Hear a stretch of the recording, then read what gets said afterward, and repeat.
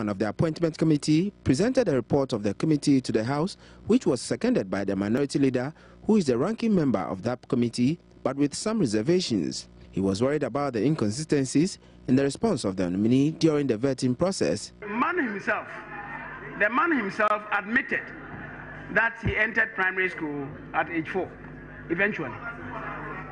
Got repeated a couple of times. So you are telling us that he could have entered school, secondary school at primary school. He got repeated at least 2 times, at least. And that is a fact. Mr. Speaker, so when did he enter secondary school? When did he enter secondary school? Mr. Speaker, let my colleague take a cue and sit down. Then when a member suggested to him that perhaps the statement about the Team B players was made to secure a ministerial appointment, the Speaker, his answer was that at the time that statement was made, he was the chief executive officer of the Commonwealth Telecommunications Organization, and hence his compensation package was far higher than any minister in Ghana. And because of that, he didn't need it. The Speaker, that is the sort of person that we are discussing in this House. And people see nothing wrong with it. This, the Minister of Roads and Highways and MP for Tamale Central, Alhaji Nusaf Hussaini, raised a point of order and tried to justify the report presented. And indicate to the world that under the system that Gabriel went to school, it was possible to go to secondary school. But did you take into account the admission by the nominee before the committee? I thought that was the point. That was the point that the minority leader was saying, in terms of some repetitions or something. That was the foundation of the minority leader's statement.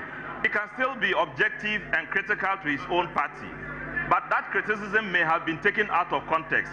And as a result, Mr. Speaker, I just wanted to give him the benefit of the doubt.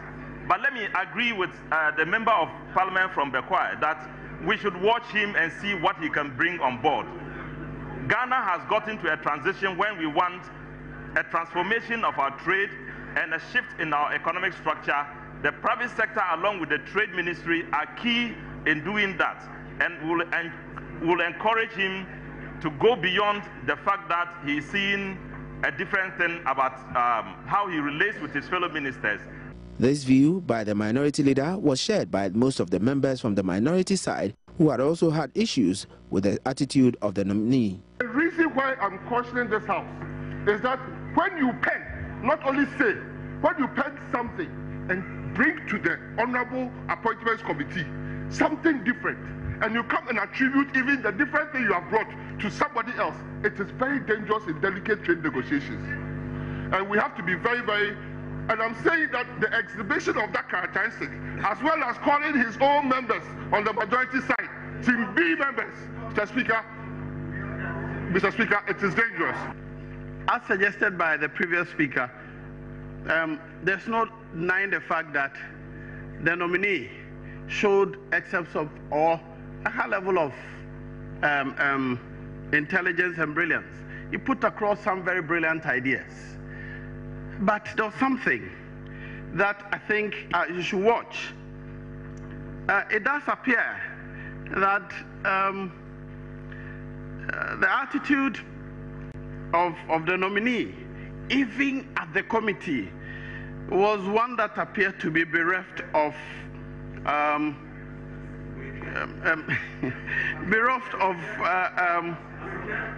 modesty and lack of accommodation for diversity and even differences.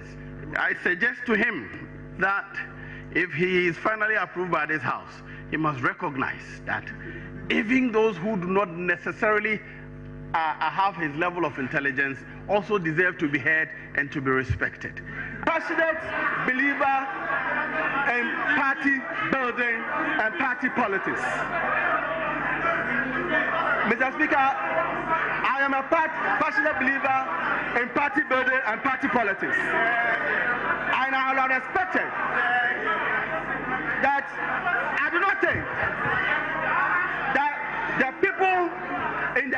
NDC, and also Ghanaians, we lack quality people to govern, to help in the administration of this country. We don't lack it.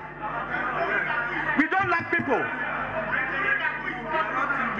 And therefore, somebody who cannot say that, I said this thing, I believe in it.